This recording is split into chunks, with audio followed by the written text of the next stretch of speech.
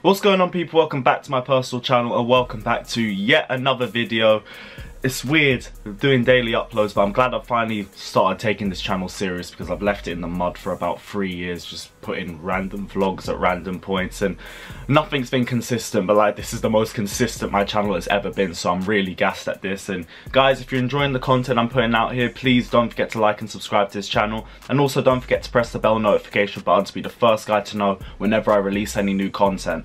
Now, I put a tweet out because I wasn't really sure what video I was going to do, and I thought I might as well just do a Q&A. I haven't done a Q&A in a while. I used to bang them out at the start of the year, but I haven't done one in ages, so I thought let's do a little refresher. Let's see what you guys wanted to ask me. Now, I've got a lot of questions. I've whittled it down to about 10, so if your question isn't in here, I'm really sorry. It's either I wanted to focus on other questions, or I think I've answered that question before in a previous Q&A. So if I haven't answered your question, really sorry about that. But without further ado, let's just go straight into the Q&A. Which WWE match would you watch over and over again? I'm not sure. I feel like I have to be something high intensity. I'd be more AEW, to be honest, if I'm talking about rewatching stuff, because those casino battle royales are jokes. I think all the gimmicks are just heightened up to a stupid standard, but it still looks amazing. So maybe AEW, but if we're talking about a WWE match, I'm just going to go for my favourite, which is Brock Lesnar CM Punk. Considering his form since the restart, can Reece James be in the same conversation as Trent Alexander-Arnold and Wan-Bissaka as England's best right back? To be honest, he shouldn't have been in that debate from the start of the season. We were all saying he had the potential to be in that debate in the future, but no one's saying he should be in that conversation right now. I think that's definitely overhyping him a little bit too much, especially with his drop in form now. So maybe a conversation for 2 or 3 years time, but it definitely isn't a conversation for right now. Why is your trim so good? You gotta shout out my dad for that. He's in the other room. If you didn't see my hair the last couple months, because I wouldn't let anyone on camera see it, I was wearing bare hats indoors looking like an idiot, but I stand by that. My hair was an absolute mess, and the trim job my dad did was amazing, so shout him out for that. Love the daily uploads, keep it up, big up yourself. But the question is, do you think Kante is a right centre mid or a centre defensive mid? Right now, N'Golo Kante is a ball carrier and he's a centre mid. He's been playing, this is the first time I think he's ever played consistently as a lone DM. Under Conte, he was a centre mid, box to box. Under Ranieri, he was a centre mid, box to box. At Cannes, before he came to England, he was a box to box centre mid as well. He only really plays defensive mid in France so they can free up Pogba to do more going forward. We played him as a lone DM once before Frank Lampard came to Chelsea, and that was that 3-0 loss to Arsenal before Conte switched up the entire formation.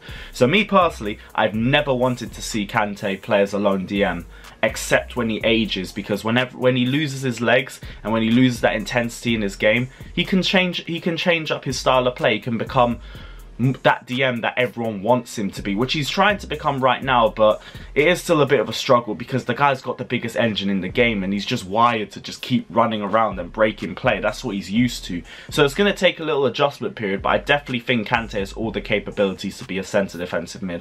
It just takes time to adjust, and he will get there. If anything, his biggest area of improvement just needs to be his passing range, but it will grow in time. Kante is a very smart player and he has all the capabilities of a good defensive mid anyway. Favourite moment this season?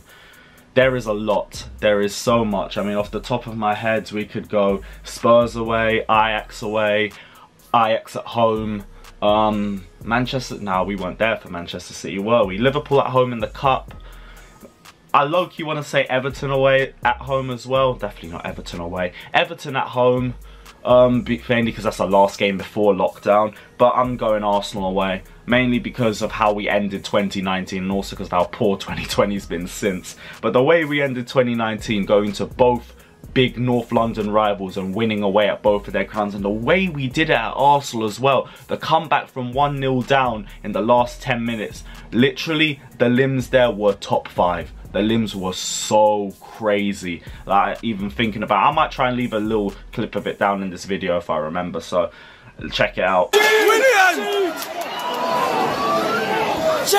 Shoot! Shoot! Yeah!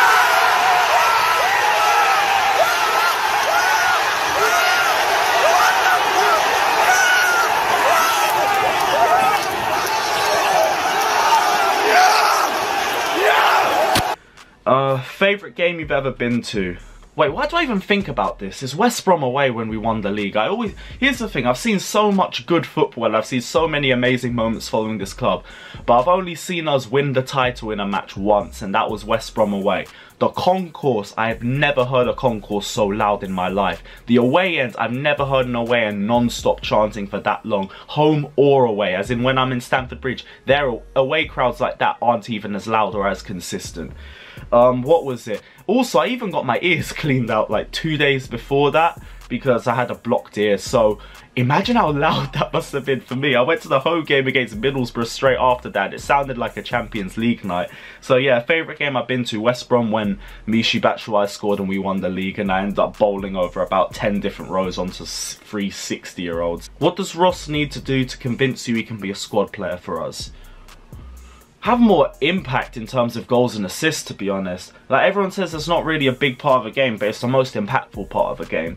Ross Barkley's a good ball carrier, and what's the right way to describe? He has the right idea of what he wants to do in his head. It's just he can't translate it to his feet half the time. He's got a lot more confidence, and I will say that's kind of bettered him a little bit. I think the Watford game he was excellent, and he got a goal and assist to show for him. That's what I want to see more of, but he just doesn't have that end product and that impact. And in fact, I'm going to add decision making to that as well, because he's a good ball carrier, but the decision making at the end of the day is poor, and it's what kills a lot of counter attacks.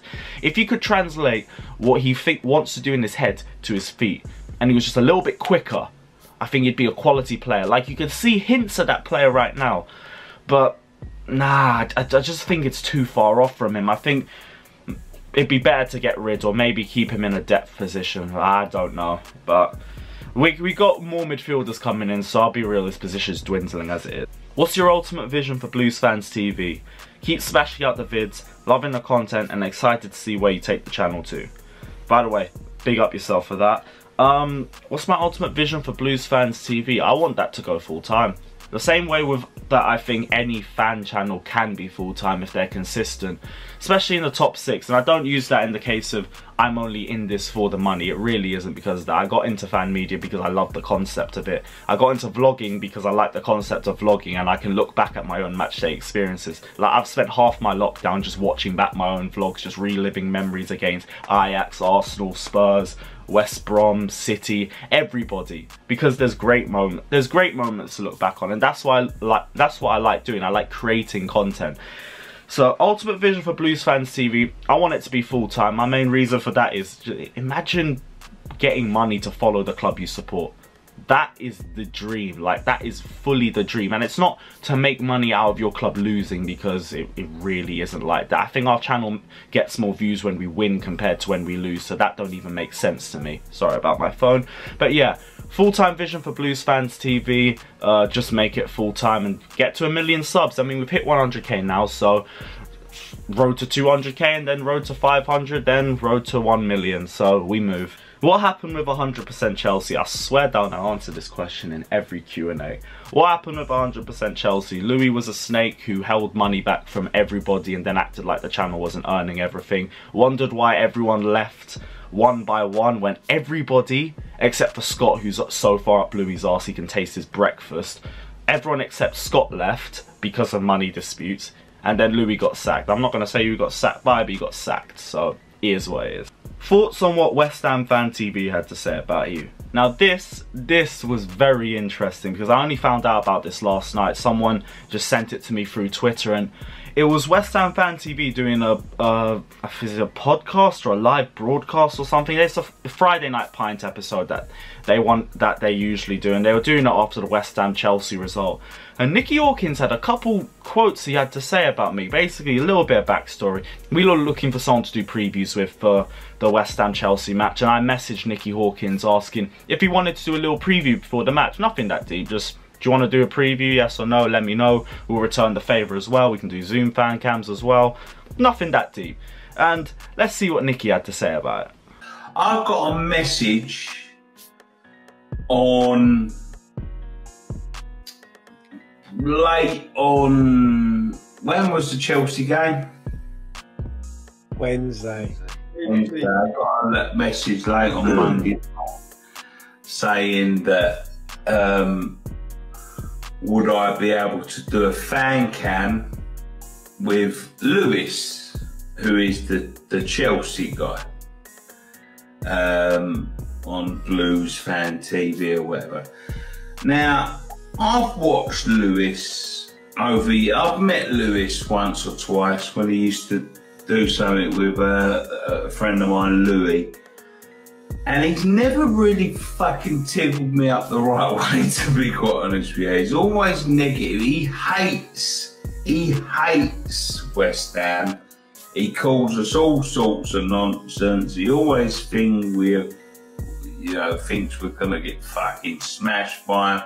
Thinks they've got a fucking God-given right to thingy. So I didn't answer him because, to be honest with you, it wound me up so much I'd end up arguing with a cunt, to be quite honest with you, and that's why I wouldn't do something like that. Here's the thing. If you really didn't want to do a preview like that, you could have just said. I mean, I feel like that would be the more professional thing to do. I get you end up doing a review of Louis, don't really care. Other people have done it as well. They said, now we're doing something with Louis instead of you guys. I've never really thought of that in any way. Do what you want. You got a problem with football tweets though? I mean, seriously? Like, it's nothing even personally directed at you or anyone else at West Ham Fan TV. Me personally, I don't think I've ever had a problem with anyone on that channel. The guy in the top left of that video, we did a rap battle with for Football Fan Show, and that was great. He seemed like a decent guy. What else? Dan Lawless as well. I've met him plenty of times with Louis to do previews, and he seems like a blessed guy. Nicky, I've met once or twice. I think I remember seeing him when we were trying to do fan cams when we lost 1-0 like at the London Stadium a good couple years ago. I didn't think that was a problem, but this guy really has this sort of an issue with me over football tweets. I really don't get it, but let's keep looking. You know, I'm always very respectful to other clubs. I'm always very humble and all that. He isn't. You know, he's not very humble or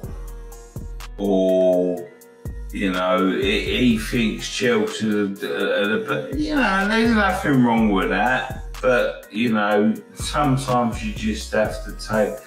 Now I watched the watch along. Wait. See that?